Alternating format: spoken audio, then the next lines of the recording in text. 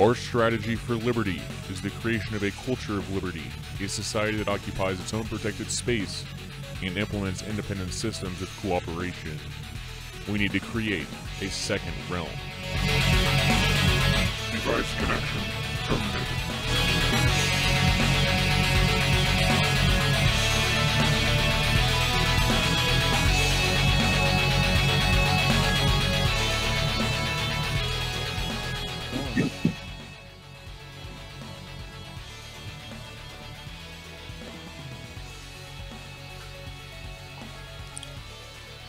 And welcome to the Vonu podcast, the podcast making you invulnerable to the coercion of the state and the servile society.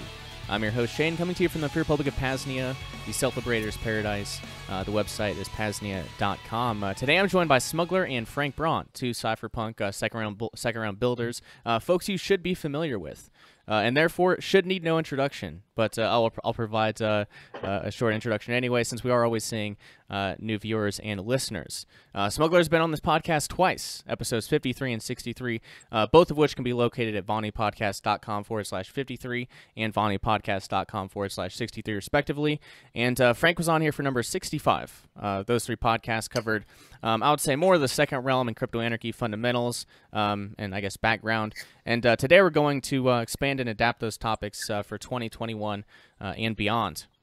I should also mention that Smuggler is the co-author of the must-read Second Realm book on strategy, which is actually available via Liberty Tech Publications. If you'd like to snag a paperback copy, I'll drop a link to that and for the link to read or listen for free. Of course, as has been the case for any of my stuff over the past 7 years in the alternative media, nothing will ever be behind a paywall. Yeah, without further ado, Smuggler, Frank, welcome back to the Vonu podcast, my friends. How are we doing? How are things across the pond through, well, I guess, all of this? Well, first of all, thank you for having us, and things are good, I think. Yeah, thanks for having us. It's all good here. Changing times, but we'll adapt. Indeed, yes. I'm definitely with you. So yeah, the plan for today, I guess the very loose plan.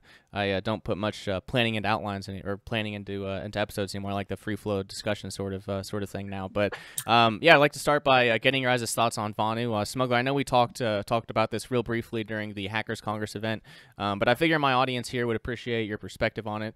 And Frank, same with you. I'm sure plenty would appreciate your insights if you have any. I mean, I won't be offended if you haven't dug into it much.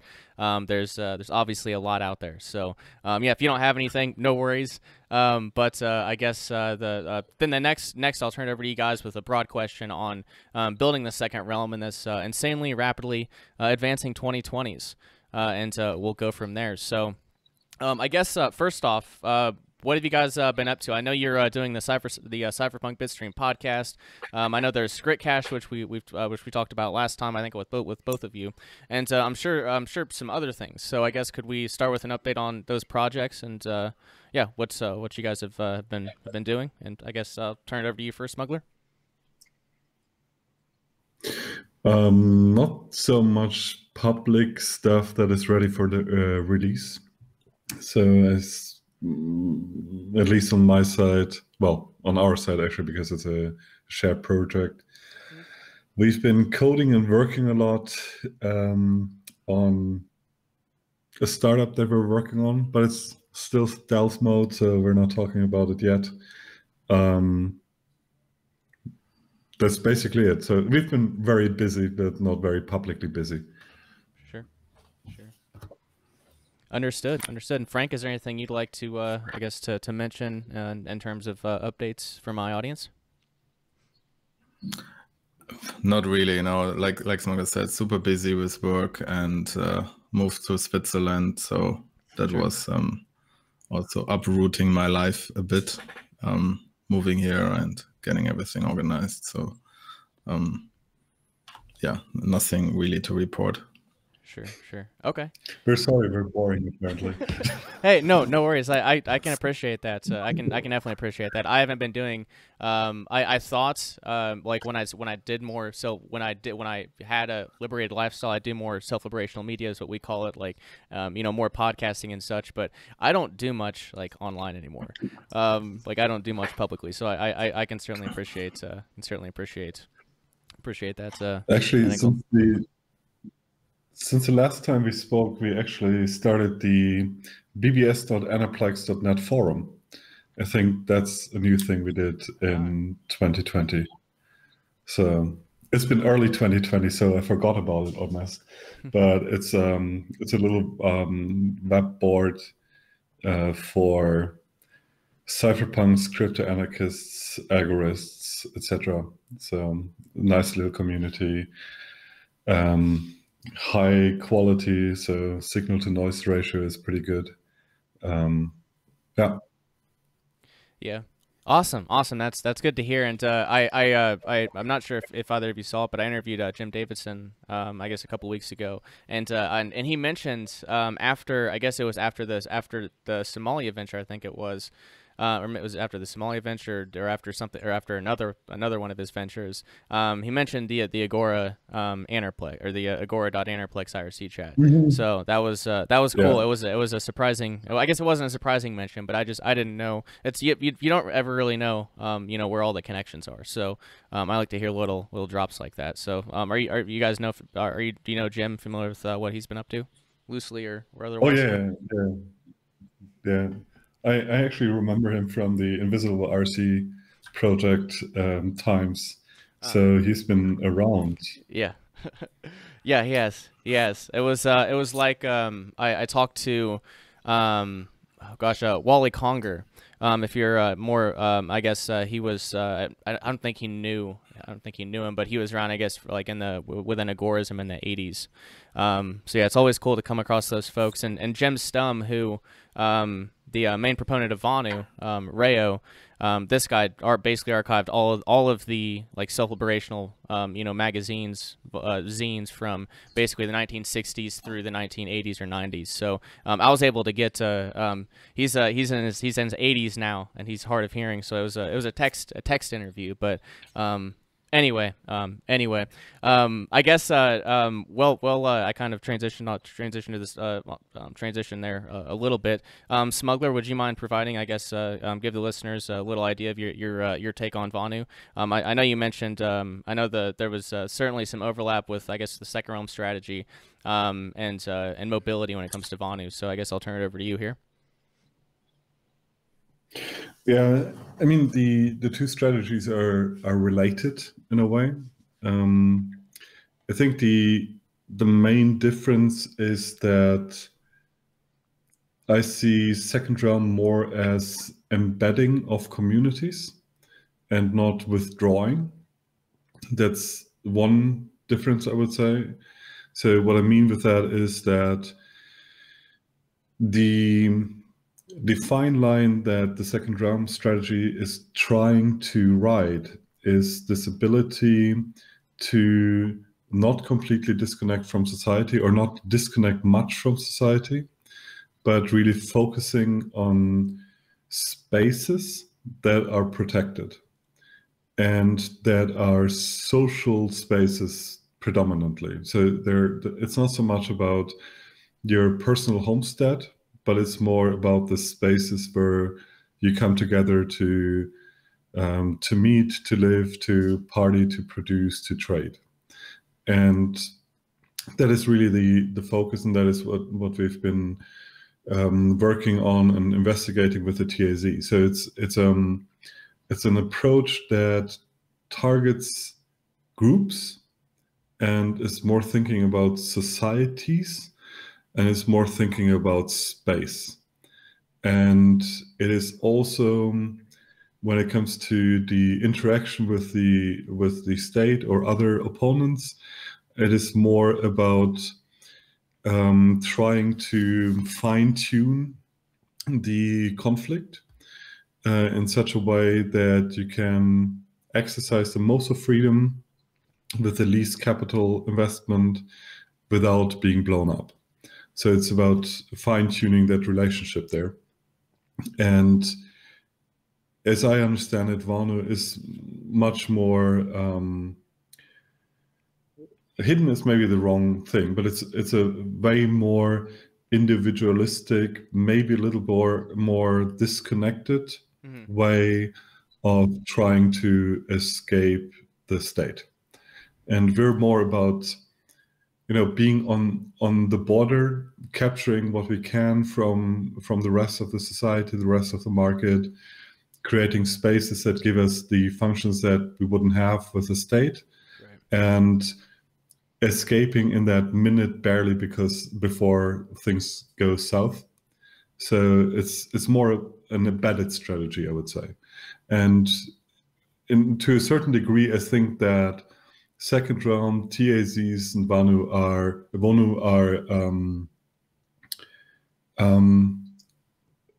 they're additions to each other. They're orthogonal, so they add to each other, and they can coexist to a certain degree. Right. Right. Yeah, I definitely agree, and yeah, that's totally that's definitely a fair analysis.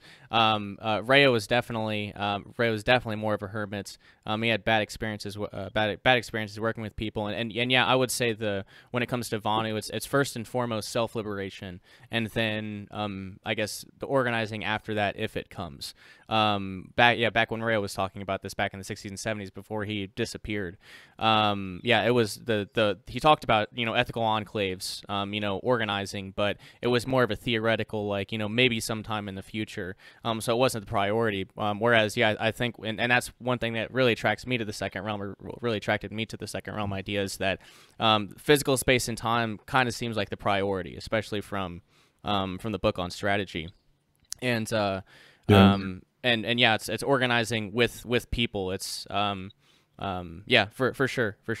But I also do like that there's a similar parallel. Like you can definitely see like the strategy sort of thinking, and that's so Rayo talked about interaction. He called it oh gosh, why can't he called it import export. Basically trading with the trading with the servile society is what he called it. So there's still the concept of the first and the second realm. There's the Vonu home, the secure Vonu home base, and the servile society. So I do like how both strategies, like there's very much a lot of overlap in the way the strategies can be applied. Yeah, for sure. I think that one of the core differences is what you mentioned with the hermeticism, basically, Yeah. and the bad experience with other people organizing. And I think those are fair points, because organizing with people is actually the hard part. So just hiding, disappearing, being on the road is relatively trivial. But as soon as people get involved, everything becomes more complicated. But on the other hand, when it comes to the strategic outlook, it's groups that survive and individuals that perish. So the ability to cooperate, to trade skills, to watch each other's back and stuff like that becomes really crucial if you are in any kind of conflict. And we're not just talking about the state. I mean, the moment you leave the environment of the state, it doesn't mean that you leave conflict behind, but Right. instead you get other kinds of parasites that you have to deal with. And you can't outsource that anymore. So in the state environment, we outsource a lot of our problems to the state, and we often forget about them. But the moment you leave the state behind, you have to deal with all conflicts yourself. And that makes groups, gangs, teams, brotherhoods, sisterhoods, however you want to call them, a key technology to actually thrive. And that is a huge difference. So a lot of the ideas that led to the second realm actually come from looking at secret societies, criminal societies, organized crime, etc., because they have exactly this problem of being outside the first realm, in the sense that they cannot rely on whatever services the first realm gives them. And they have to deal both with internal institutions, infrastructure, etc., and they have to be able to defend themselves, both against the state and against other groups. And that is where a lot of the inspiration comes from, because it's a relatively realistic view on what you have to expect when you actually liberate yourself. Sure. Sure. Yeah. That's a great point. I recall that the discussions on organized crime. Kyle mentioned he'd done a lot more research into this than I had. My old co-host of the podcast back when we did that episode of Building the Second Realm. He mentioned it was I don't remember what I guess organized criminal syndicate it was, but it was funny. They're like, one of them banned theft entirely. So it's like, well, shit. If we're comparing like this organized criminal syndicate to the state, well, like this one, deems theft to be immoral, so that's automatically a leg up. So not saying not comparing contrasting, but it was just a funny. It is a good, an interesting one to examine. And yeah, certainly applicable strategy wise too. So I appreciate that. Frank, was there anything you wanted to jump in here with? I know you aren't familiar with Vonu, but anything on what's been mentioned with the Second Realm so far. So I know you're familiar with that concept very much so. No, I just had this thought when you mentioned the organized crime syndicate that often groups define morality different on the inside than on the outside. So yeah, that's fair. Some groups, for them, stealing from the outside is fine, but stealing on the inside is not okay. And I think there is some relation to the second round strategy as well. That, of course, within groups, you have often different rules and different loyalties. Sure. Yeah. Indeed. So I guess there was in terms of Vonu, there's one other aspect. I want to talk a little bit about Ray was an early cypherpunk. We talked about it when Max Hillebrand was on the podcast. We talked about it. I think he was one who even said that Ray was one of the earlier cypherpunks. There's about a page from his first book, Vonu: The Search for Personal Freedom, that I'd like to read and get your guys' thoughts on. This would have been July 1973. So, quote, in the future, I expect more and more automatization of word-of-mouth communication and middleman functions, greatly increasing speed and security at reducing costs. The newer electronic technology, integrated circuits, is greatly reducing the time and costs of coding and interpreting data. It is also increasing the ability of snoopers to snoop and correlate their findings, but not in proportion. For example, a relatively small, cheap device can encipher data beyond the ability of any conceivable computer to break in 1,000 years, or even to identify as a cipher. And soon, there will be inexpensive radio systems capable of relaying data in ways not traceable by 100 FCCs. Here is how one such system might operate. To buy or sell something, I type or speak an inquiry, order, or offer into my secure communicator, SC. My SC enciphers my message and transmits it to SCs of a few individuals I know and trust, which in turn they automatically re-encipher and relay it in microseconds to SCs of people they trust, etc.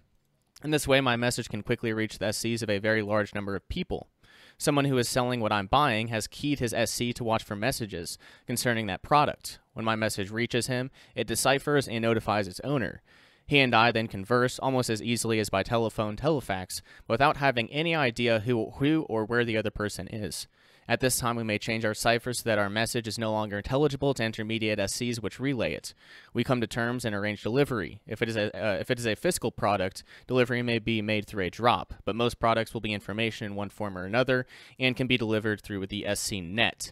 An example might be a program for my automatic microshaper, which enables it to machine a replacement part for our home flour mill, or even parts for a newer and more capable automatic microshaper. While a dishonest or unreliable person might join an SCNet, he could endanger only his immediate contacts, who made the mistake of trusting him.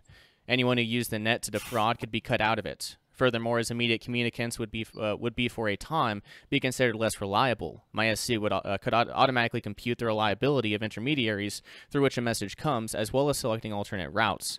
Proprietary data, such as a program for my hypothetical automatic microshaper, might be protected from plagiarism by putting individual variations of non-critical dimensions in each part. Payment would most likely be in credits transmitted through the net to an underground bank. Secure communicators and many other Vonu products and activities will be developed and used only to the degree that people acquire secure shelter of one form or another, either through outright concealment or by clever deception. SCs can be declared illegal, just as armored cars, firearm silencers, and gold have been. All known abodes and places of business will be subject to inspection just as they are now, and if an unidentified or unauthorized piece of equipment is found, the Bludge police will likely presume that is contraband unless the document proves otherwise. Such laws will be difficult to enforce. SCs can be hidden or disguised. Okay, well, I guess that's basically the end of it. So that was, I guess, his conception of an encrypted radio trade net back in 1973. So I don't know, you guys got any thoughts on anything within there? Well, it's actually fascinating to listen to that, because on the one hand, it's visionary, and on the other hand, it contains all those things that we found out over time are so much harder than we thought. So, so for example, the whole question of trust relationship, or the question of how localization resistant, so those systems are, plus how to think about those things before the internet was widespread. So it's actually a pretty fascinating read, and it's also fascinating how far we are actually away from that. Yeah, it's pretty cool. It's like Smuggler said, in a way, I had the feeling the internet took it over, and the development on radio networks kind of stalled, although it would be so much cooler to have infrastructure that is independent of the internet. And yeah, like was also mentioned, these mesh networks are actually pretty hard if you want to do significant transmission over long distances. But yeah, I like it a lot. It has some pieces in there which came true in similar forms, let's say. So we were still talking about banks, but a lot of these things are here in one way or the other. Yeah, one point that I find fascinating is this, like in the early ANCAP plus cypherpunk days, reputation systems had this huge weight. So we were thinking, like, we will have reputation networks, and it's interesting to see that even today this is like a thing that a lot of people think, if we have reputation networks, then finally we will be able to do what we always wanted to do. And it's actually the thing that probably doesn't work at all. So it's quite fascinating to read that from a like when you see those thoughts that are 50 years old basically. Mm-hmm. Yeah. And compare them to where we are today. You know, it's this mixture of visionary and naive. You know, that's Yep. I find that fascinating. Yep, that's a good way. Yeah, that's right. In some areas we came further than we thought, and in other areas we made no progress. The identity, the reputation systems, I have the feeling it's always this idea that we can automate everything out of human relationships. And like Smuggler said, there hasn't been much progress, and it's questionable if there can actually be progress. It's still mostly basically personal recommendations and just feelings. Yeah. It's not something that is easy to automate. And this other part that I find quite interesting is that he has a completely different notion on how offering and accepting offering works in those systems, because he turns it around from what we have today. So today, you would go to a darknet marketplace and search the products for something that fits you. And in his model, it is more like you program your thing to wait for an offer that fits you. Mm-hmm. And I actually like his reversed version a lot more. Yeah, that's interesting. That's interesting. I'm trying to think right now as we're talking. how that would look infrastructure, like how that would kind of play out. But yeah, that's yeah, and I guess that kind of speaks to the time difference too, because most people nowadays would not put up with that. Like I guess with the the time preference, like it would. I don't know if I don't know if I don't know if anything like that could actually take off nowadays. I'm not sure. Yeah, but even with folks in the underground, the Agora, I'm not sure if even that time preference would be. I don't know. Anyway, just a thought. Although it is in reverse, it is still similar to what's happening business on, like, let's say WeChat and things like that, where people interact with merchant chat robots through a messenger. So that is actually spot on, except for it being reversed from the current flow. Interesting. Yeah, actually, you're right. It's I was just going through my list of local Telegram channels, and this mixture of who needs a haircut, and I'm call girl XYZ, and hey, I have weed to offer. So it's quite fascinating, because on those networks you actually have this stream of offers. So that's right. It is actually push based there, right? Yeah, but the only difference really is this: you can't automate yet that your device just passively listens until an offer comes by that you need. It's actually an interesting concept that might actually be a really good feature. Interesting. Yeah, definitely interesting. Yeah, I always like, especially July 1973. It sounded also too that he was kind of foreshadowing. Although yeah, like he talked about computers in the first paragraph of that excerpt. So I guess it's not surprising.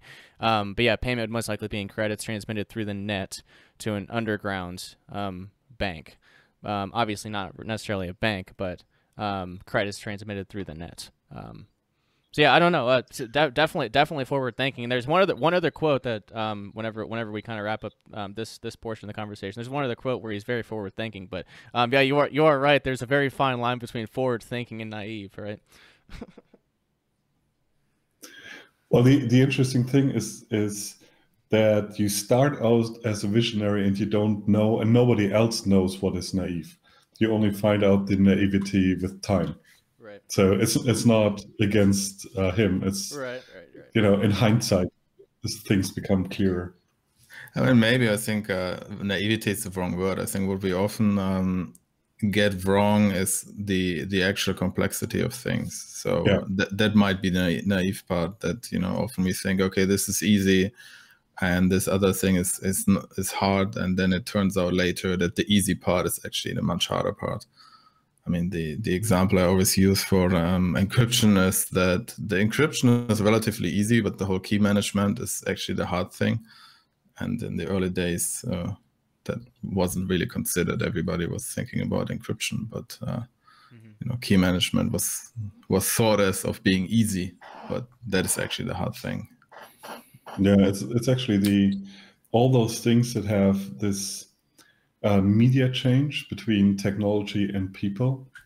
That is where the real complexity comes. So as you said, key management is one of those things, or trust relationship, cyber attacks, reputation, all these places where you have two different kinds of things interacting, like the mathematical computer system on the one hand and the person on the other hand, and that mapping the one to the other and in reverse, that is where things get surprisingly complicated. Yeah, once the wetware gets involved, things get messy. Exactly. Understood. Gotcha. Yeah, well, I certainly appreciate all of that that insight. Certainly further than we've gone before on that. But yeah, Kyle and I are definitely not. We aren't this deep into the technology. So yeah, I certainly appreciate that. Was there anything else in regards to his secure communicators encryption scheme, or anything else you guys like to mention before I read this last very short quote? I think I would like to emphasize what Frank said with the messengers.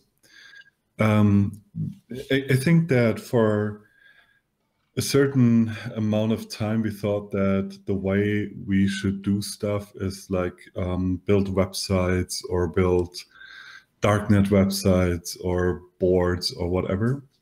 And it's this fascinating thing that both from a communication standpoint and from a social communication standpoint and from a technical standpoint, we're actually going much closer back to the old marketplaces.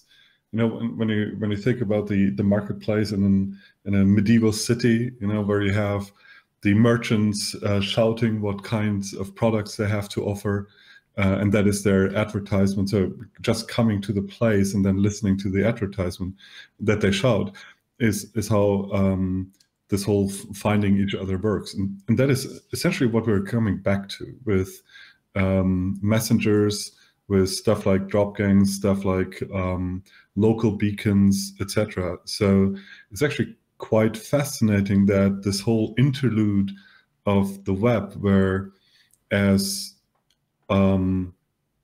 cypherpunks and agorists, we dabbled around, but in a way, those non-ideological market players actually innovated past us. And they have no idea about encryption or anything, but they're running their drug empires on Telegram. So I find that important to emphasize that is actually the direction in which a lot of things seem to be evolving. That is true. That is true. An interesting point. I saw a couple. I've seen a couple people selling like mushrooms and cannabis on Twitter through like an Etsy shop. They just changed the names on the stuff. So like I guess things are kind of just getting more overt out in the public. And yeah, same with the Telegram is certainly interesting. I dump most, like all, which I should have done a long time ago, and I know you guys are already long there. But yeah, I dumped all of the centralized social media platforms except for Twitter at this point, or all the censorship happy ones. I think Float's still centralized, but whatever. But yeah, I guess the censorship happy ones. And yeah, I'm kind of moving mostly over to Telegram at this point. At least kind of the answer. I mean, that's where a lot of folks are going. And that's, I guess, one thing I've kind of noticed over the past year, which we'll get into. But I wanted to read this last quote by Rayo, and then get more into kind of the progression into I guess 2020s and 2021 with building second realms. And I think this really sets the stage because it's what we're facing, and it harkens back to, again, the forward-thinking nature of Rayo. But he said, quote, "I want a lifestyle which can easily withstand the worst technocratic super totalitarianism that is within the realm of reasonable possibility. We may still have some contact with that society, but we won't have to worry appreciably over what idiotic thing the people molesters do next, any more than somebody who takes a vacation at the Riviera now and then needs to be much concerned about the politics of France. Our change in lifestyle will be, in a sense, an answer to the omnipotence of state line of Rothbard and Hess. We'll answer not in words, but by doing, the only real way." So I love the quote just in general, but he's talking about the technocracy, and that's kind of what we saw really speed up in 2020. But again, like, it's something he foresaw. It's it's something that very early cypherpunks back in, as soon as this technology came out, you could automatically kind of see people could automatically see the what could happen and the importance of privacy and encryption. And that's kind of my understanding of the history. So I suppose I suppose I'll give you a chance to each answer however you wish. But can you provide I guess just an overview of your thoughts on 2019, 2020, and I guess just the advancing technocracy and how it relates to how your strategy's updated any?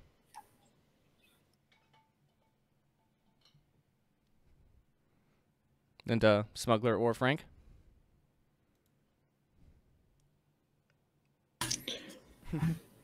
Smuggler, you want to go ahead? No, you go.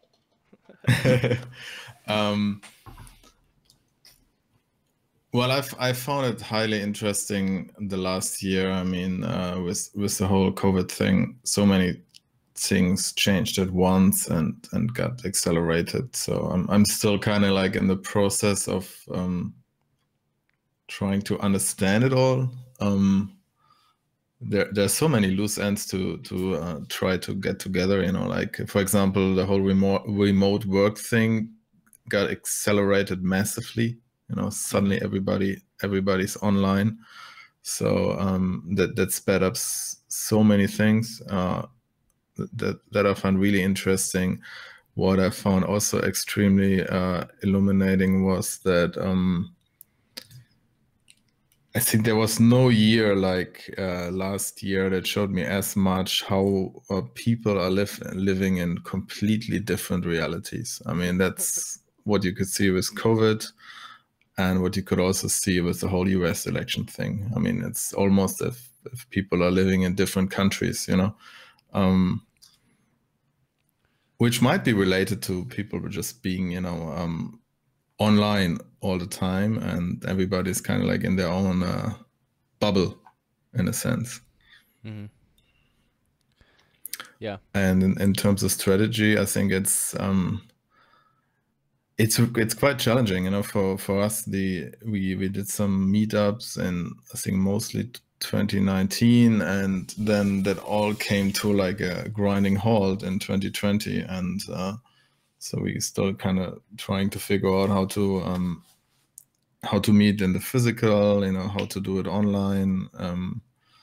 It's definitely more challenging to build any physical community in these times.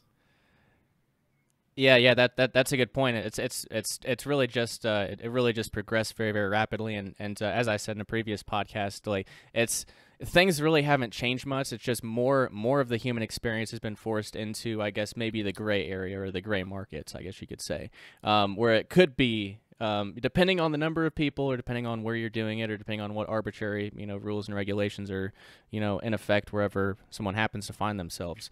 You know, it could be illegal or gray gray area or whatever. So yeah, you're right. You're definitely right. Smuggler, did you have anything?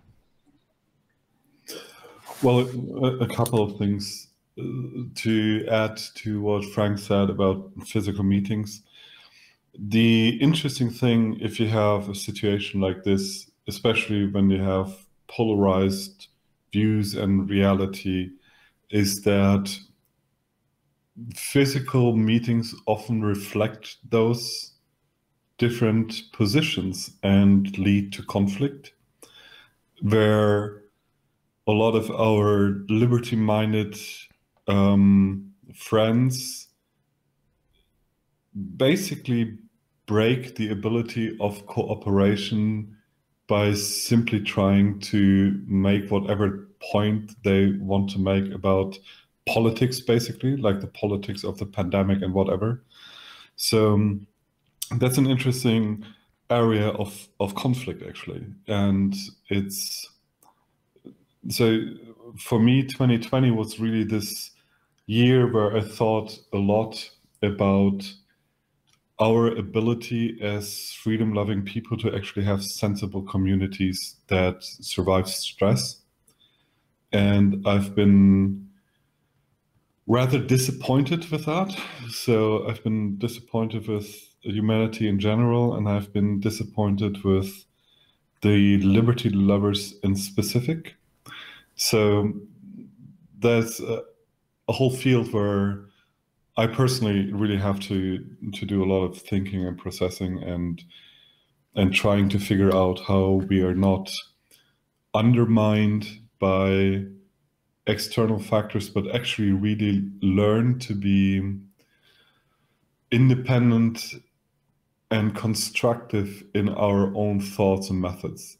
So for example, for our community here, it has taken too long until we really caught up with sensible ways of dealing with the situation, both when it comes to finding this fine line between visibly breaking the lockdown rules or just covertly breaking the lockdown rules, how to do that in a way that minimizes risk, but still allows us to do what we want to do. Then the whole question of protecting each other, like how far do you have to go? Where do you take a back seat just you know, to accommodate other people. So this whole calculation of how to actually deal with groups of people that have very different opinions on the one hand, on the other hand, really have no true capacity of really operating socially. And I mean, this lack of capacity to operate socially is something you really only see in conflict. And that has been quite visible for me. So that's a big thing. And I don't know what to do with that yet. So as I said, I'm actually quite disappointed with us. The other thing to mention when it comes back to the quote is that I think we have not at all seen what technocratic tyranny can be. And that's another point that really disappointed me the last year, is this everybody freaking out about some minor rules and thinking that they're living in a dystopia where nothing is possible anymore. And everybody who tried, however, was able to circumvent those rules, go deeper underground, just break them, or just discover that those rules are only on paper and not enforced. Mm-hmm. So, and I found this overreaction and this, let's call it dystopia LARPing. I found that really bad. So I'm still really pissed at a lot of people, like how they reacted to it. So, like, for all your life, you're living with paying taxes, and you're not complaining about it anymore. But now somebody wants a PCR test, and you think that you're living in dystopia. We've been living in the dystopia before that. You just got used to it, and now suddenly a minor thing is the worst thing that could ever happen. It's, you know, I found this shift in how to weigh things. I found that dramatically almost juvenile, but it's destructive. It's destructive in a deep sense, because you could see that we ourselves are really disconnected from reality. And we have been disconnected from reality so much that the situation now reveals of how much that has happened before is really just pretending. You know, how much pretend we did in, oh yeah, I'm going to be free now. But for most people, there was just, it's almost like virtue signaling. You know, you virtue signal, oh yeah, I have crypto and now I'm a libertarian or a free person or whatever. But in reality, a lot of that is just bullshit. And I've been really, I don't know, I haven't processed 2020 and the reactions of the community yet, quite frankly. And I am fearful in a sense that what would happen if things really hit the fan? You know, like shit, fan, problem. Like we have seen nothing yet, and we're already completely failing. What's going to happen if things get really hard? What then? What do you mean with, yeah, we haven't seen nothing yet? Well, when it comes to technocratic tyranny, you know, most things today we can easily circumvent or we don't really depend on. So it's not really, we're not living in a deep dystopian tyranny right now. There are people that did that in the past, you know, like Soviet Russia, you know, North Korea, blah, blah, blah. They have real issues. And they are able to circumvent and live anyways, or were able to circumvent and live anyways. And now it becomes slightly harder and people freak out instead of finding solutions. That was something that for me was scary. You know, this failure of so many of us, and I include myself to a certain degree, so many of us to cool-headedly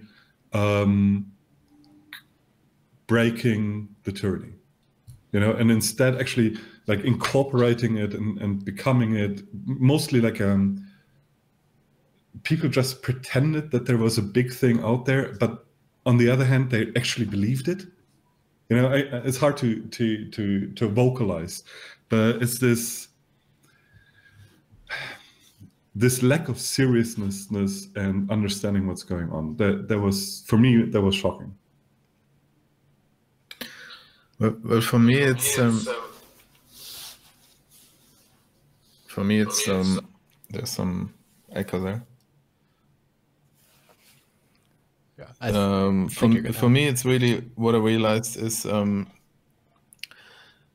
before I thought like people, they are liberty lovers, you know, they want to live outside, let's say, of the system. They don't want to be under the influence of the system. That's what, you know, got me excited about liberty, or what excites me about liberty is that you try to be independent from the system. And what I realized last year is that as a lot of people, I have the feeling it's not about liberty. It's about being against the system. It's still, in a way, their identity is totally defined by the system. The only difference is, instead of, you know, being for it, they are against it. And that leads to these, you know, knee-jerk reactions where people basically are always against something just because the system says, you know, this is how we do things now. And it leads to these like really weird conclusions, in my opinion, you know. Yeah, basically, you know, some state measure is wrong and therefore there is no virus. Simplified, but that often seems to be like the reasoning there, and it almost becomes fashionable to be a COVID denier when you're libertarian because the state does some stupid shit.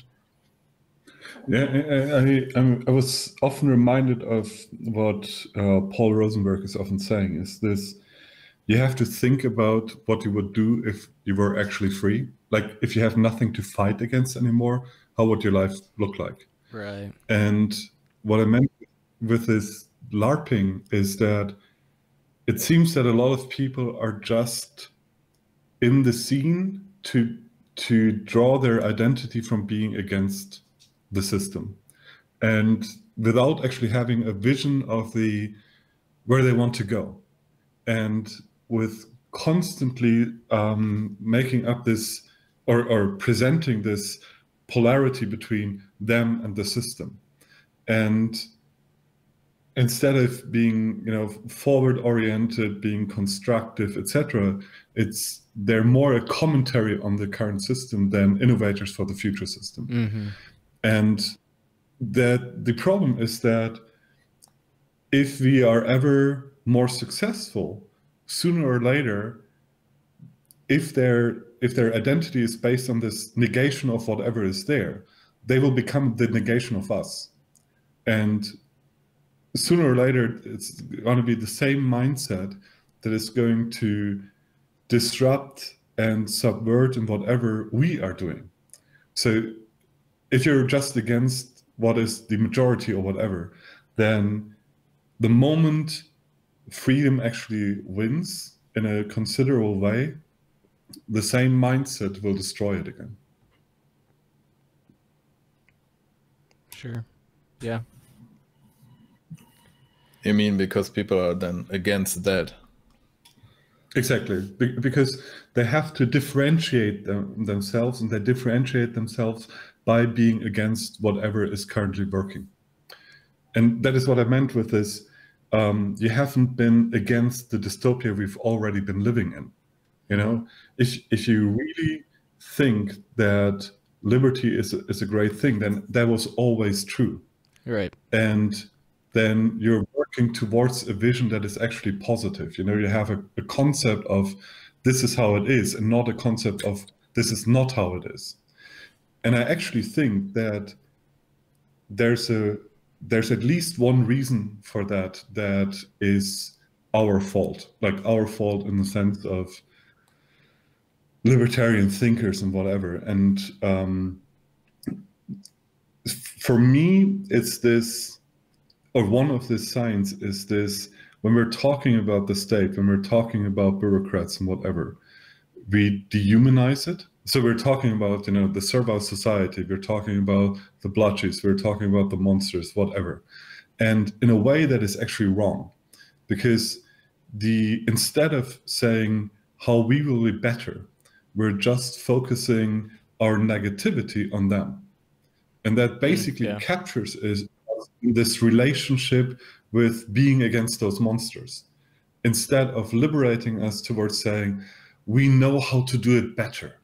You know, we know how to progress ourselves and our friends and our families and our societies and maybe even humanity towards something actually fundamentally better in itself, instead of just bashing the police. I mean, why the fuck bash the police if you can ignore it? I want to be able to ignore the police and not think about it anymore. Mm-hmm. Yeah, you make a good. Well, you made a lot of good points there, but the one that I think you guys both kind of are pointing out is that the people who cared about freedom were already working towards solutions before 2020, right? There are people that already saw enough value in freedom and liberty that they're making sacrifices, or they were building or whatever, building solutions and the furtherance of it. So I think the one thing I will say though is that.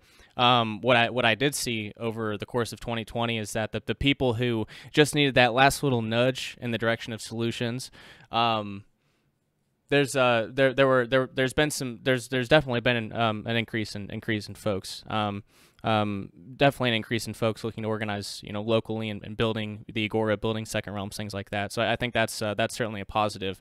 But yeah, it's not a huge number of people. Yeah, there are a lot of folks still just 100% focused on the problems in the first realm, and yeah, that's not going to build something positive. Yeah, you're certainly correct about that. Yeah, I would like to add to that, because I think that's another mistake we often do, and that is we're looking at our ideological compatriots and look at what they do, instead of looking at what the normies without the philosophical background and whatever do. Because that is the thing that I really liked, is that a lot of people, without saying I'm libertarian, I read Rothbard or whatever, they just recaptured their lives to a certain degree. True. I mean, yeah, that's true. I am seeing more just like families that are like I've seen a couple families pop into the Pasnia chat, for example. So yeah, more generally outside libertarian circles, just folks that's local, just local normal people. Yeah, you're exactly right. Yeah. There's a lot of that going on. So it's actually fascinating to see how people at a certain point just break the rules. So underground haircuts, of course, is a big thing. Then underground parties and clubs. Right. So for example, in Berlin, there were several nightclubs, like dance clubs, that have been raided, that were like hidden in basements behind vending machines and stuff like that. So I found that not the raiding, of course, but the existence of those things is an aspect of great hope. Or the other aspect is this big trade in falsified PCR test certificates. So where a lot of people are trading those immunity certificates, then there's a black market in vaccinations, vaccination certificates, etc., etc. So I'm not talking from health politics here, just the amount of black market activity in the last year has dramatically increased for whole new sections of society. I think that's because for many people, things got to a point where there literally was no other way anymore to keep, earning a living and just surviving. So they got pushed past the breaking point. that is part of it, I think. But the interesting thing is that a lot of those people that were pushed past this breaking point and then started to be black market active, they also inspired others. Because what is clearly to be seen is that enforcement cannot keep it cannot keep up with the amount of rule breaking now. So people learn that, and they see that them breaking the rules is actually a viable option, even if they're not really forced towards it. So you have those trailblazers that were pushed into it, and then they're followed up by a lot of people that see that it works. And it would be an interesting thing to think about how to keep this momentum going. Because quite frankly, if what is going on right now on the black market, if we can keep that alive, that might actually break a lot of states, like in our lifetime, like in the next few years. Yeah, that's fair, and I guess as I said a little bit ago, that it's 2020 really just pushed some additional things into the black and gray markets.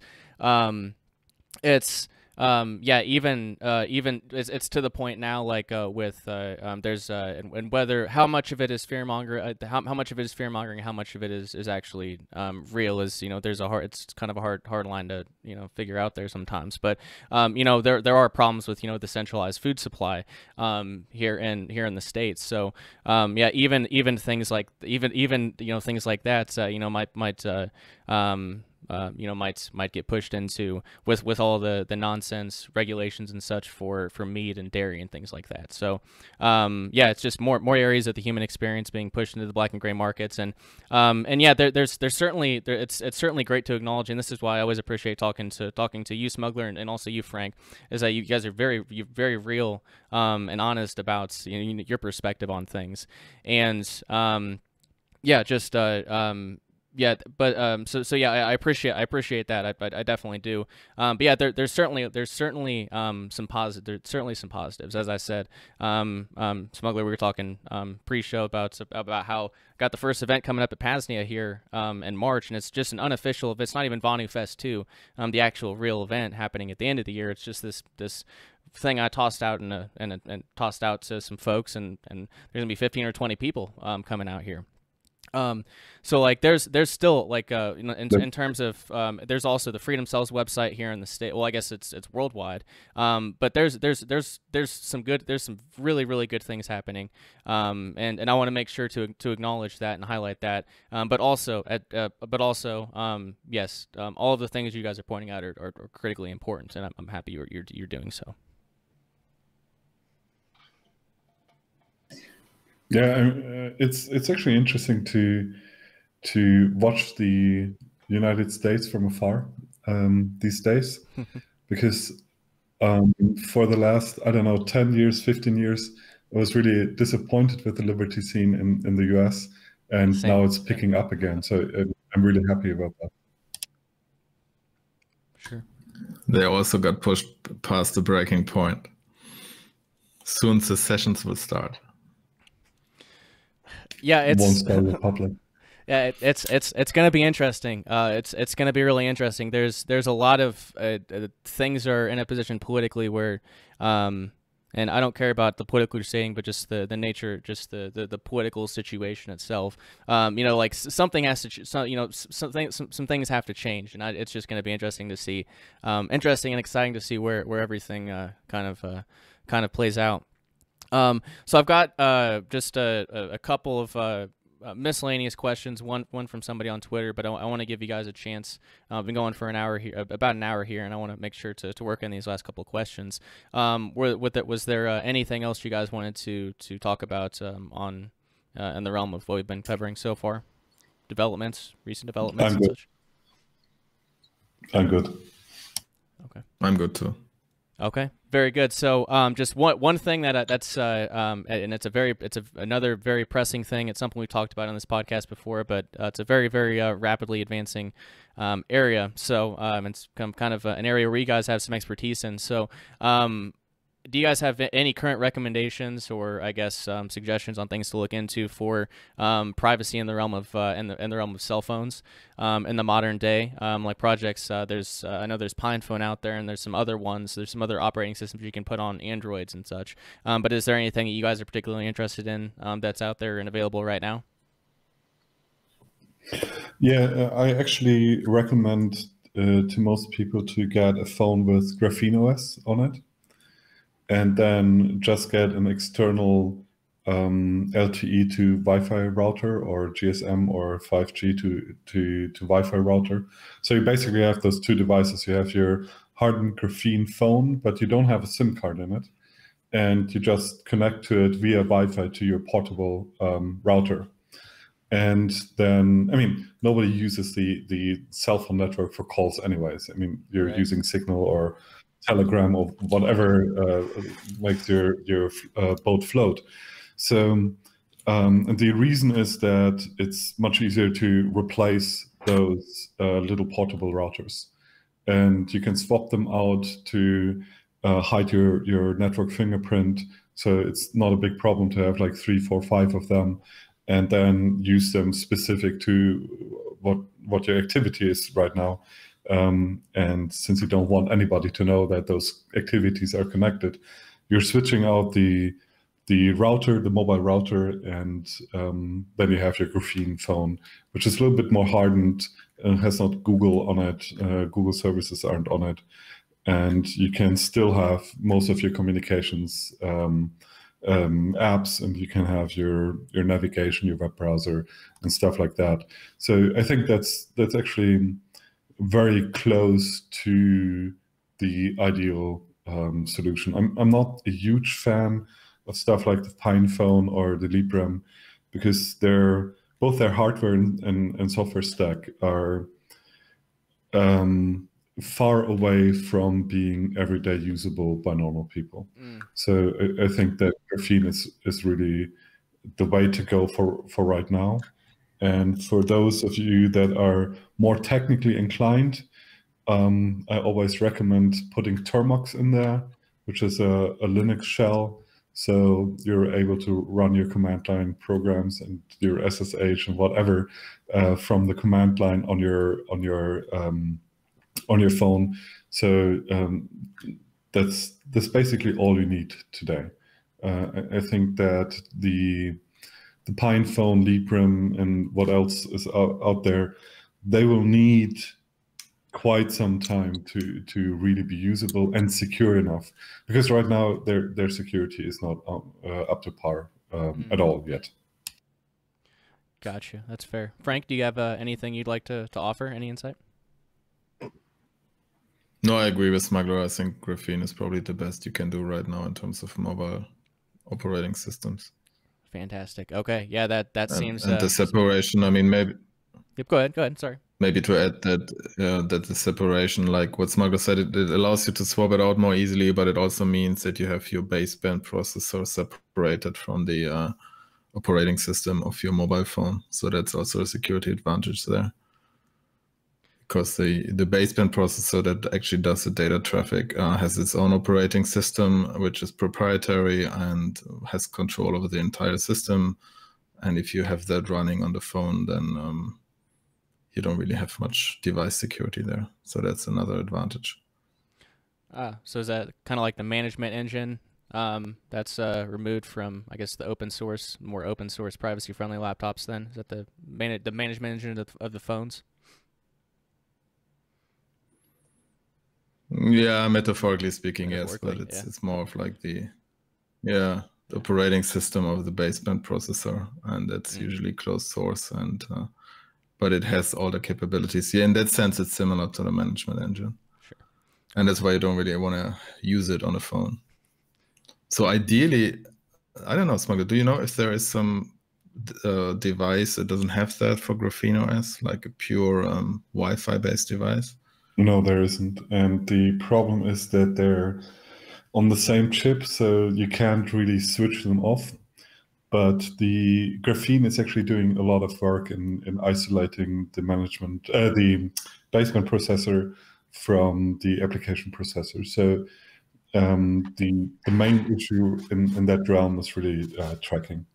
And if you're really hardcore, you can actually do Ethernet over USB to your router, so you don't even have a Wi-Fi footprint. So that's for the pros. So smart people are working on it then. That's what I like to hear. People smarter than myself, so that's good. That's good. So the last question, I'll pause it here, was one mention on Twitter, and I think some folks will be interested in this one for sure. Please, could you ask their thoughts on Monero versus Bitcoin? Do you hold the commonly held view that Bitcoin is a better store of value, which you can then swap for Monero to make private purchases?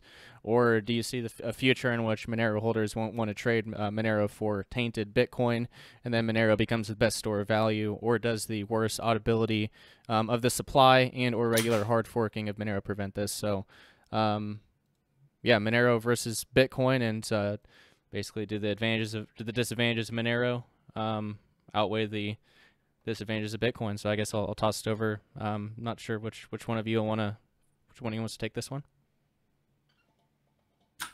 Maybe let me start. So I think privacy-wise, Monero is definitely the better system, just because it's on by default, and every transaction is way more private than Bitcoin transactions. And Bitcoin, you have to do mixing, and that's becoming more and more expensive with the increasing transaction fees. In terms of store value, I think right now Bitcoin has the upper hand there, and in a way that is kind of disappointing, because to me it shows that the market doesn't really value privacy that much. I think that is the reason why Bitcoin is winning in terms of store value there. There's a lot of institutional money coming in, companies coming in who actually think it's a great feature of Bitcoin that you can audit everything, and it's traceable because it brings it closer to regulatory compliance and these things. And that's probably in terms of store value, that's probably the biggest risk for Monero, is that it's gonna get delisted, or it might get delisted from exchanges. Some already did that, and that we will see this split in a way between privacy coins who will be fought with regulation and kicked off the exchanges, and that of course damages price discovery, makes it harder to trade, and then the traceable coins like Bitcoin will stay on exchanges. So in terms of pure speculation, it's probably best to, or most profitable to stay in Bitcoin.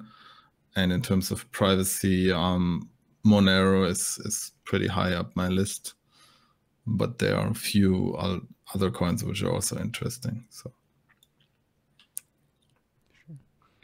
very interesting. Smuggler, you got anything? Since I'm the cryptocurrency skeptic in this round, I would just like to remind people that whatever you put your eggs in shouldn't be one basket. So distribute widely, and not only cryptocurrencies. There are bullets, there's canned food and stuff like that. So that's a store of value as well. Optimists buy crypto, pessimists buy cans. Yep. Yeah, but I would also diversify within crypto and definitely outside crypto. I think it's a good idea to get some physical gold, and also the good old cans and bullets never hurt. Yep. That's what we're doing here at Pasnia, raising lambs and goats. Gonna have plenty of meat and a lot of whey. Like I'm gonna have three milk producing animals this spring. I've already got 2, so I'm gonna be making lots of whey protein to store away. So yeah, that's gonna be my focus here, outside of crypto. But cool. Other people are obviously free to do whatever they like. But I certainly appreciate you guys coming on. That was a fantastic conversation. I guess I'll turn it over to you guys one more time. Any other closing thoughts you'd like to leave the audience with? And Frank, I'll turn it over to you first, my friend. No, I think we covered it all. It was great talking to you. Great.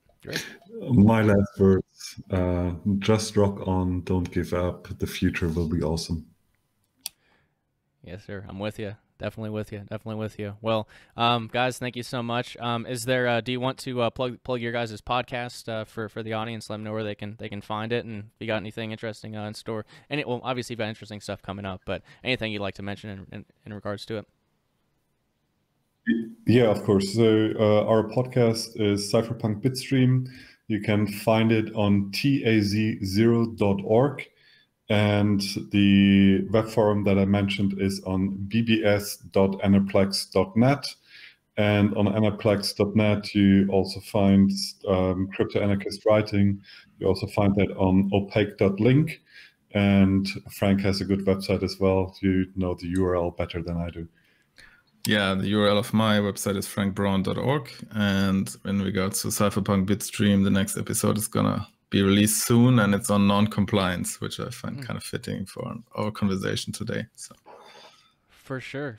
Well, for the folks over here at Vonu, definitely go check that out if you haven't already. I know much of my audience has mentioned it to me before, so I know our audience is definitely overlapped to a significant degree. But yeah, guys, I certainly appreciate you coming on. We'll have to get you back on in the near future, and yeah, appreciate it. Thank you. Thanks for having us. Hey, not a problem. All right, guys, and there you have it. Smuggler and Frank Braun, two cypherpunks and Second Realm builders over across the pond. If you'd like more on the Second Realm strategy, please do visit vonupodcast.com/Second Realm clips for all of the essential links, to the reading, as well as the episode list for our Building the Second Realm series. I know I've been promoting it a lot, but it's important, and it's not that much of an investment of time. And over the course of the dozen or so episodes, you'll basically hear the entire book Smuggler co-authored. So yeah, get two birds stoned at once, as I like to say. And yeah, please check out our partners over at LBRY Attack Publications, LBRYAttack.com. We offer books on freedom strategy, libertarian philosophy, anarchist fiction, discounted bundles, privacy tools. We'll have privacy tools coming, and more. Again, the website's libertarianattack.com, and you can also find publishing information if you're looking for a freedom-minded publisher. We can help you share your story. And the website for this podcast is vonupodcast.com. That is and will always be the best place to go for everything Vonu. It is the place where we 100% control. So definitely the place to go. Thanks so much for tuning in, and always remember, Vonu is yours for the making. Thanks, guys. See ya. Is it possible to create pockets of freedom where personal autonomy is respected? In the novella, #Agora, Daniel LaRusso finds out the answer firsthand. After discovering Bitcoin, he becomes immersed in the cypherpunk underground. Encryption, ghost pads, temporary autonomous zones, and much more. He learns the benefits of freedom, of these tools for self-liberation, and how truly free individuals could conduct their affairs outside of the servile society. Based on real individuals in modern-day Berlin, Germany, #Agora gives you a practical representation of how freedom pioneers can carve out pockets of freedom in an otherwise enslaved world. Get your paperback copy today by visiting tinyurl.com/agoraanarchy. Again, that's tinyurl.com/agoraanarchy. And for more titles like this, please search for Liberty Under Attack Publications on Amazon.